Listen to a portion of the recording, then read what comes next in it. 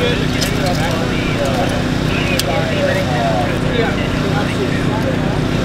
Jason. Jason. We're coming right here. Help.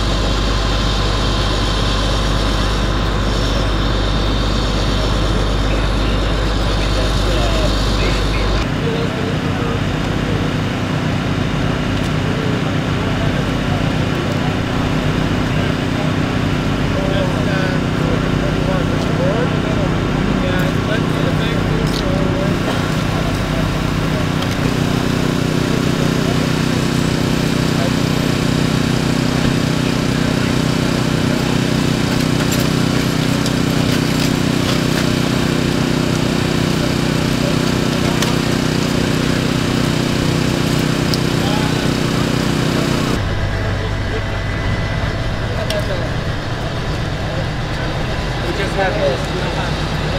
Let's watch your head. We're going to secure it.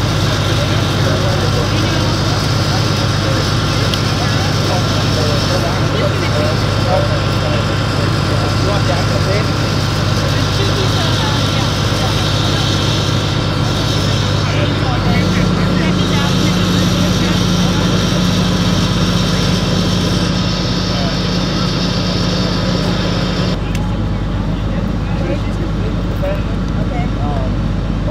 When they're ready, I'm going to slide this, and then if I can, pass it off to you.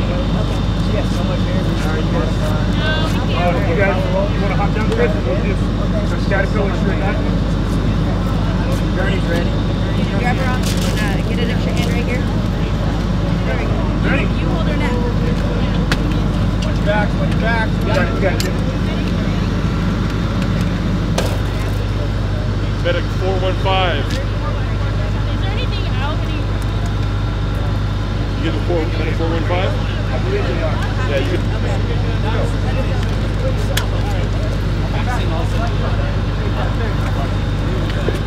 How old are you, Debbie?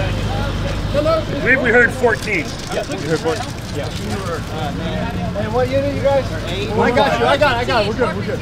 I talked to Silver. Take care of riders and all that. You're only taking one, huh? I got 3 on you. 414 is going to be close. That's our turn.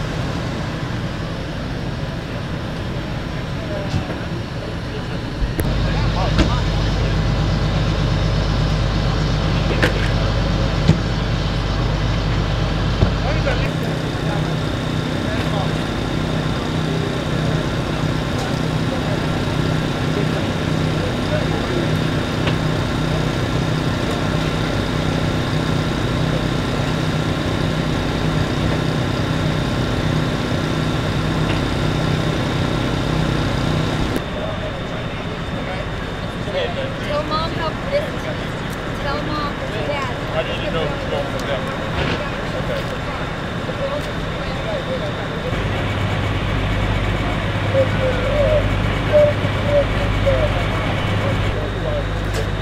415 with the children.